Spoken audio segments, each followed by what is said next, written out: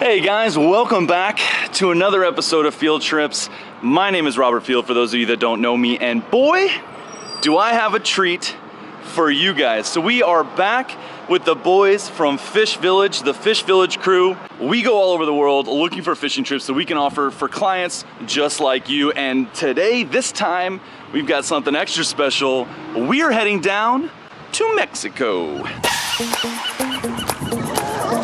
Look at that, right there!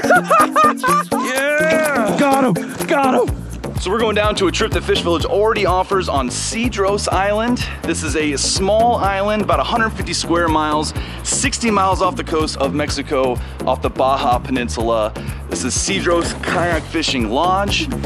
Gonna be incredible. We'll tell you more about the trip, tell you more about the island here in a bit, but first things first, we're here at the CBX, the Cross Border Express in Otay Mesa, California, right on the Mexican border. We're about to go through kind of customs security, that sort of thing, walk across the bridge over to Mexico, get on a little 6-seater plane that we'll be taking, a little puddle jumper over to the island. Got to go through this. I don't think I can film much in security. I don't want to upset the Mexican authorities, so we will see you guys when we land on Cedros Island. This is gonna be epic. The fishing's incredible there.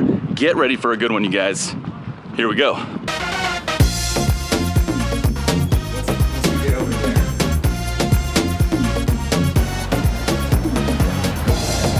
right, and this is gonna be our ride to Cedros Island. It's pretty nice. It's definitely the smallest plane I've ever flown on, so new experiences all the way around. This adventure begins now. Woo! Yeah. Where's the hot flight attendant? Where's the co-pilot? Yo, soy yo. No. Yeah, vamos. A la derecha, yeah? Should I close this window? Not yet? No, not yet. Look at this, I get to be a co-pilot today. What's this? Don't press the red button? This is a shotgun.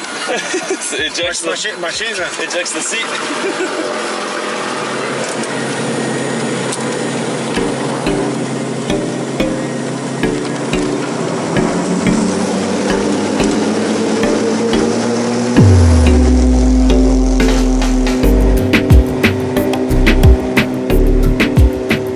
Being my very first experience in an airplane this small, I can't help but feel a little nervous.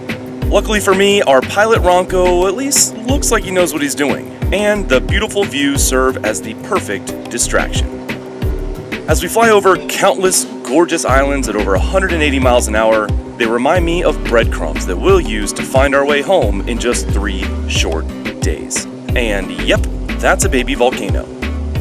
Now, let me take this opportunity to tell you a little bit about our crew and why we're currently crammed inside of this glorified paper airplane.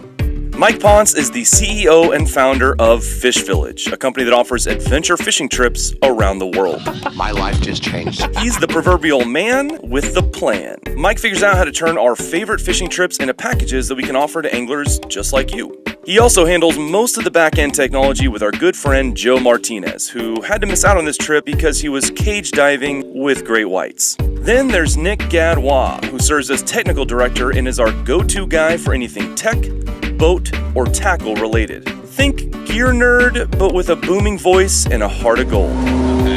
He's a Northern Cali boy who spent a decade homesteading in yurts, and now he runs a kayak tour operation called Kayak Trinidad.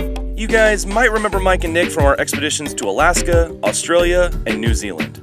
Then we have Jesse Landry, who came on a couple Fish Village trips, hit it off with Mike, and took him up on the offer to fill Joe's slot last minute. He's another California native that is intimately familiar with most of our target species. He's the new guy, but he's fitting right in.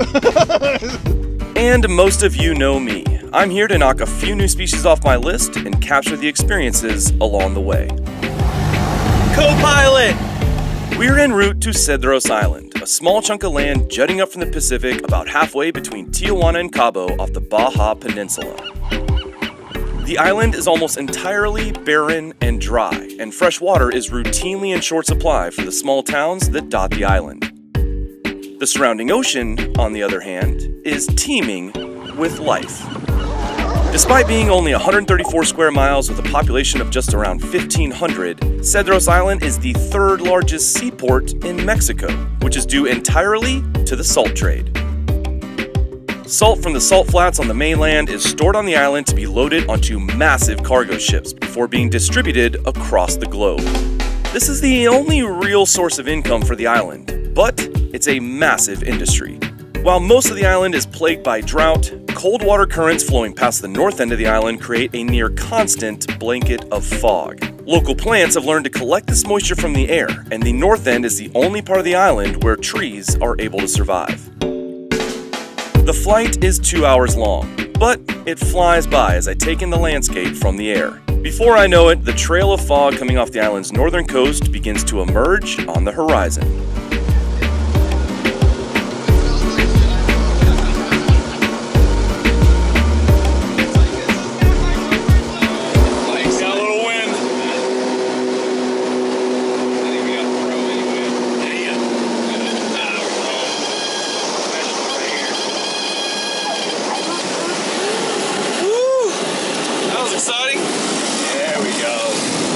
Sporty landing there, had some crosswinds. That was a new experience for me. We'll go ahead and check that one off the bucket list. We got a pro here. Dropped us in soft as butter. I was positive he was not going to do that. Dude, there's Jeff. That was solid. Look at him waiting for us. Yeah. Got the whole crew. Look at this. That's a roadside service. Jeffrey! And we have arrived.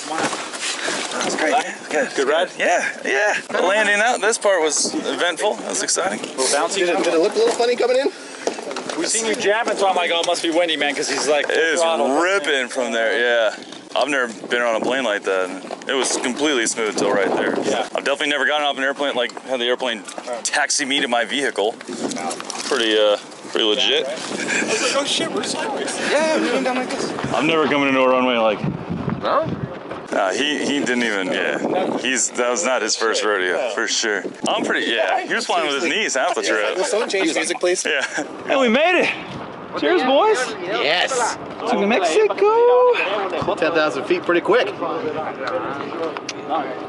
The landing was definitely the most exciting part of the flight, 100%.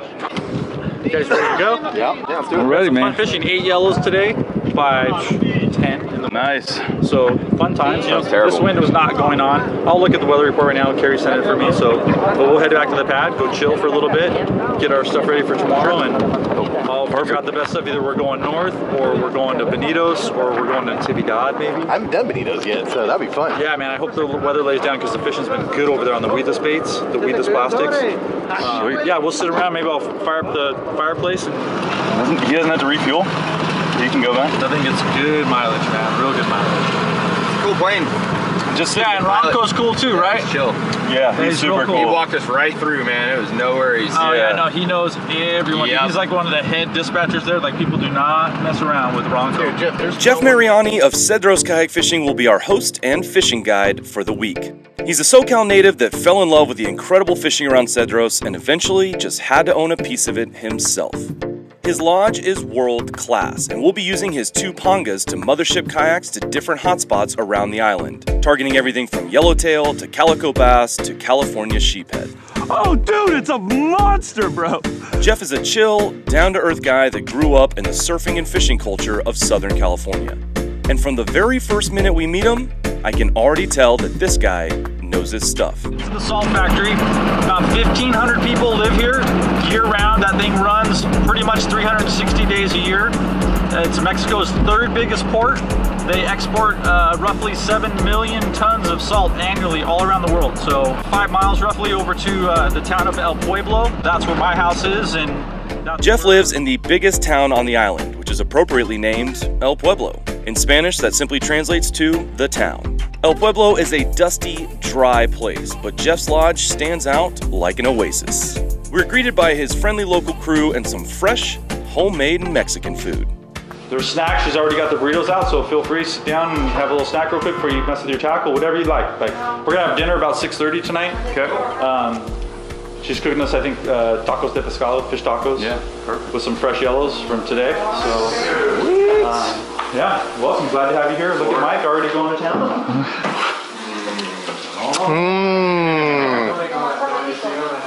Fish Village video wouldn't be complete without some weird Mike eating noises. nothing, not huge, you know, but 10 to 15s, and like they were great. These guys were tripping out. All the things that make me happy will make you happy. Trust me. I know. What we want to show is we want to show that this place has diversity. We want to show that when Plan A doesn't work, Plan B doesn't work. There's Plan C, D, and E. All day long. That's what I was. I think all that's day what long. I loved about this most was everywhere we went, it like blew out. We're like, all right, 15 Gone. minutes. Keep moving. Gone. Like I'll load everything down the pangas and move. Like I do not stay anywhere I'm not comfortable. I start getting a weird feeling. I called my boys over, load us up. We're out of here. You know what I mean? So this is the brand new one we just got this year. Nice. Good with the Merc. Man, these are like a different planet than the pangas I'm used to. Yeah. So here's our garage area. This is where we do all our tackle tinkering. You guys set up all your rods and reels and everything right there. We'll bring the crates out too, so you can have all your stuff, but you just spread on out on all these tables and just help yourself. Feel free, anything you need, okay? Awesome. Perfect. Here's the back house, 3 bedrooms, 2 baths back here, so 3 guys will be here, and then Mikey's in the far back. Oh, Mike's got a special place, So huh? kitchen area, this is, we keep beer and fish in this fridge. And that's all I need, so. So 2 guys will be right here, so this is one room, this is the bathroom these 2 guys share. Robert, you could be in this room. There's a bathroom in there. Mikey will be back here. In-suite bathroom. Yep. It's locked, but I'll get it opened up for you. Mike's in here, bedroom, bathroom in here. There's a bedroom, bathroom upstairs. We don't need it this time, but this is our water. So try to conserve. There's a little bit of a shortage right now because it hasn't rained in a long time. So that's one of our tanks. This is our other tank right here. This one's pretty much full. We get more water tomorrow. Okay. But just try to take the shortest showers as you can. Sure. Here's our osmosis system, just so you guys can see it. UV protection and everything, so you can brush your teeth with the water. Don't have to worry about a thing. Flush your paper like normal, like at home. No worries. That's awesome. I make rice and coffee with it when she's not looking. I've been using it for over 4 years. Zero issues. Everyone that's come, so no issues. Good to know. This is where we barbecue. Here's the pizza oven. We kind of hang out here, but there's a lot of bugs, so I don't really serve food until it gets dark. Pizza oven, little garden here. Nice. Tomatoes, some peppers and stuff. You were just starting to think about this when you were here. No, you super told fun. me about what you wanted to do. I use the fish blood from the cooler and everything just grows real awesome, good. Man. Yeah, our fireplace over here. Wow. So this is where we hang out in the evenings. I got some patio furniture coming down on the boat in December. Come on in and meet Lulu and you'll see where this is where we do all of our eating. There's a fridge up here. It's kind of like just help yourself style, you know, because you're at my pad. So this is Lulu. Hi Lulu. Hola. Hola, mucho gusto. So here's where we eat. This is where she prepares everything. Here's the fridge. So if you need drinks and stuff, you help yourself. This is where all we, you know, just like a normal house. Perfect. My room up here. My daughter's room. And then a bathroom for when, if you're up here, we're eating dinner or whatever, and you guys need to use the restroom, feel free, help yourself. This is so sweet, man. Other than that, like that's basically the 2-cent tour, you know, welcome and thanks for coming. Looking forward to showing you guys a good time. I'll take a look at the weather and get that all figured out. All right, guys, well, how rad is this place? Here we are at Cedros Kayak Fishing Lodge. Jeff Mariani just gave us the quick tour. Jeff actually holds the world record for the largest broomtail grouper ever caught. If you watch the Panama series, you're familiar with broomtail grouper. They do get them here as well. And he hooked into a gigantic fish, a 108.8 pound broomtail grouper on a bass setup. And even crazier, my good buddy Kevin Nakata was cleaning that fish later that night and they found a baby seal inside that fish's stomach. Pretty wild, but broomtail grouper is not really our target species for this trip, but they are here, so you just never know. But as any solid, self-respecting angler should, we get right down to business. So look at this, love this. We've been here for 20 minutes. We're getting our tackle ready in here, and Jeff and the boys are all out here already getting the kayaks loaded, getting everything ready to go, so that tomorrow in the morning, we just basically wake up and go. There's no loading up, launching, no delays. Mike's been bragging about what a tight operation these guys run, and I'm already kind of seeing the evidence of that. This is gonna be good. No time to waste. This type of fishing is still relatively foreign to me, so I had to rely heavily on Mike, Nick, and Jesse to tell me what to bring. We begin gearing up our rods and organizing our tackle in the crates that we'll drop in our kayak each day. Some of the tackle I'm very familiar with, such as vertical jigs, or flat falls as you West Coasters like to call them. I've used the same technique for a wide variety of fish from Florida to Panama to Hawaii. Think I need silver leader? No, I like it like that. I think 14 inches is the perfect amount, actually. Big swim baits, on the other hand, are new to me in the offshore arena, but they're basically just upsized versions of the freshwater stuff that I use back home. We'll be rigging them two ways, on heavy jig heads to target fish down deeper, and the longer baits we'll put on big, weedless hooks to run through the kelp without getting snagged. Stick baits are the other big staple here.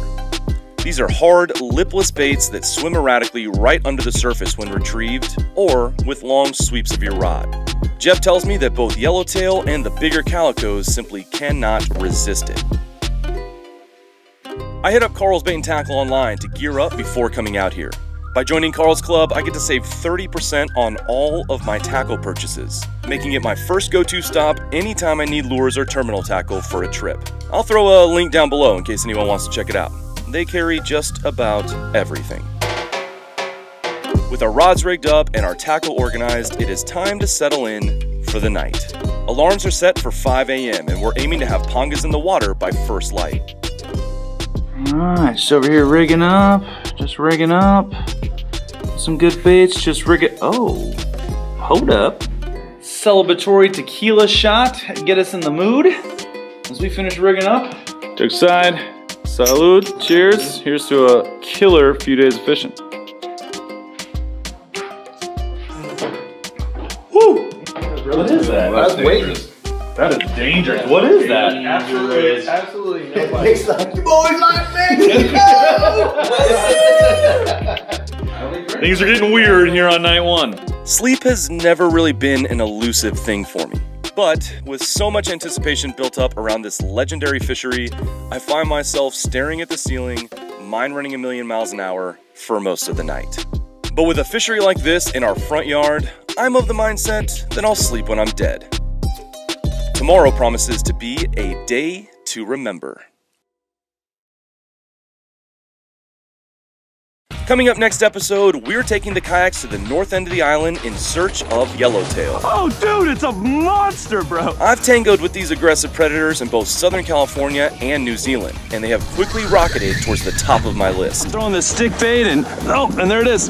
They're beautiful, fast, and ridiculously strong fish that hunt in packs. But we'll have to weed through the overly aggressive bonitos to find them. And find them, we do. It is, it's gotta be a big one. It's rip and drag multiple screaming runs now.